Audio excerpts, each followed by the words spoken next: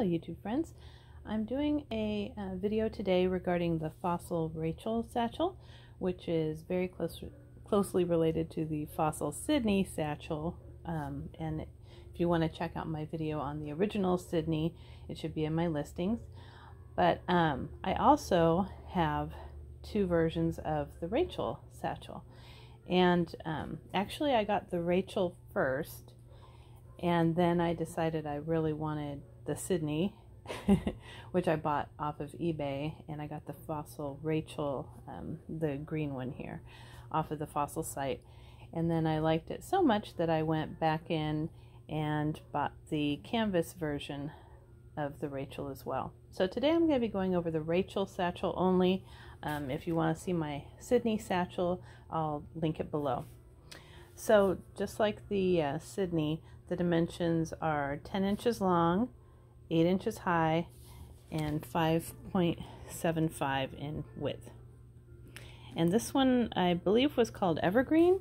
And when I bought it last year, I paid $107.50, which is kind of, I don't know, it seemed kind of steep to me, but right now it's sold out in this color. They do have black online, same bag, and it's $178, so it did go up quite a bit.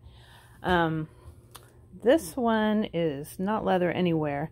It's all coated canvas with PVC and poly trim, and this one I spent $49 on, so I figured that was a pretty good deal at the time. And right now they have a similar one on sale for $138. So you might want to wait for a sale on those if those sound like kind of high prices for what you get. But I'll just kind of go over them a little bit with you. And we'll start with the first one I got, the leather one. So like I said, this is the evergreen color. It's beautiful, this pretty deep bluish green color. And the trim on this one, unlike my Sydney, is not leather. It's the polyvinyl. So your strap is not going to be leather, and these handles are probably not going to ever go down and be saggy. It's going to stay stiff. So some people like that, some people don't. I wish the whole thing was leather, especially when you're paying the normal price of $178. The whole bag should be leather, honestly. So unlike the Sydney, it does not have feet. You have the fossil logo at the bottom and the little key, which is cute. This one is made a little differently than the Sydney as well. Instead of having two straps just sewn down, it kind of loops through here, folds up, and buttons. You can't remove them, but it's kind of a cute detail. You also have two nice deep pockets. I really liked that about the Rachel as well. The pockets are super deep. Oh, I just got a little receipt in there. So it does have good points to it as well. Also, like the Sydney, it zips all the way down on the sides. The leather is not totally pebbled. It's kind of a weird smooth pebble to it. Some people don't really like this leather because it doesn't seem to patina like the old Sydney did, or get that sheen to it, but it's pretty nice. When I first got it, I did not like it. I thought, oh, it's kind of dull looking. Doesn't look like the leather I expect, but as I wore it in, it really did start getting more of a sheen to it, and I've conditioned it, so it is really pretty now. But when I first got it, I have to admit I was pretty disappointed in the leather quality. But as you wear it, it really will soften. I have this one stuffed, but it's nice and squishy. So it'll probably, I've only had it a year, but it'll probably wear in very similar to the Sydney. It probably won't get as squishy, but nearly. So that's nice. And it does keep its structure, which is good. It has really nice clasps on the side. I think they call it antique brass. And then you zip it down. I have it filled with a little pillow. I'll take that out. And you've just got one large open space, and the way it zips all the way down, you have the gussets on the side that open it. You've got the diamond-shaped fossil tag in the back.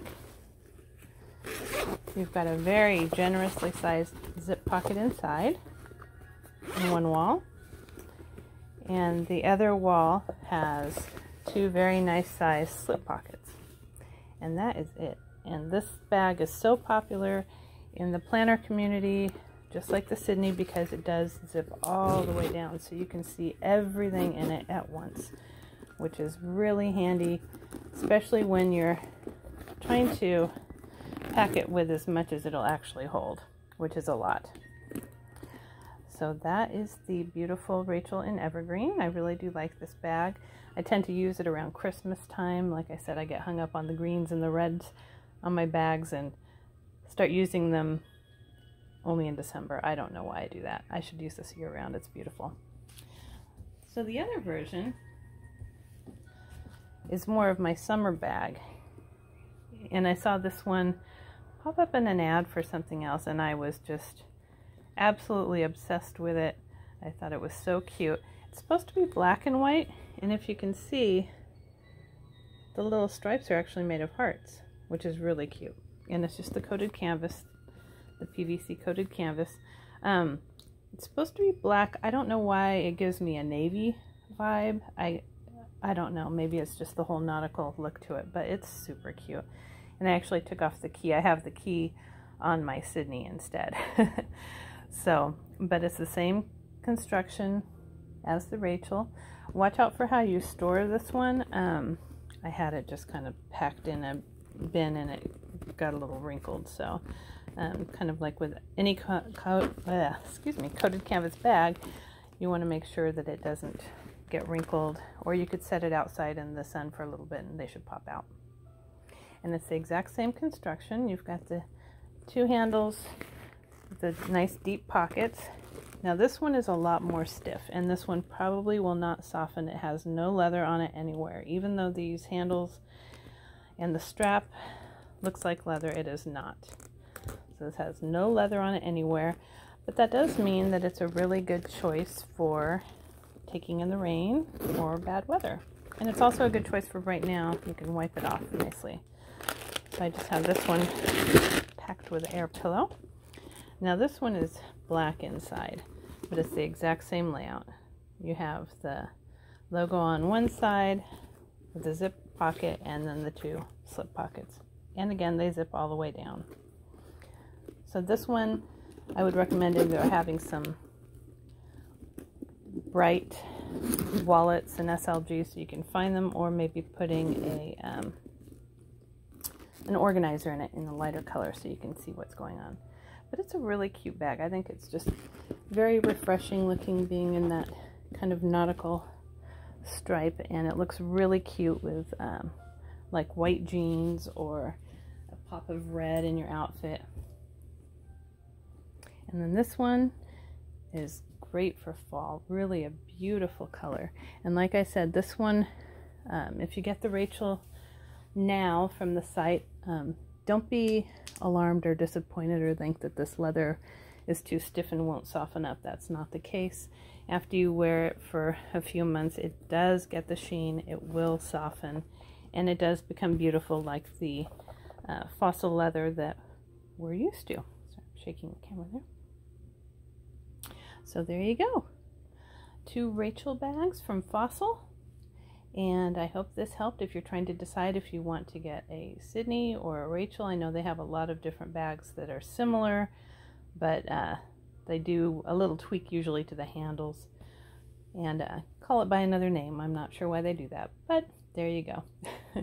So I hope this helped you to make a decision on if it's the bag for you. They're wonderful little bags, very lightweight, both of them, and they do pack a punch. They carry a lot. So I highly recommend either one of them, and especially if you can get a good deal on them. If you can get them on sale, that's the way to go. And they always do have sales. Okay, so if you like this video, please give it a thumbs up and subscribe. Until next time.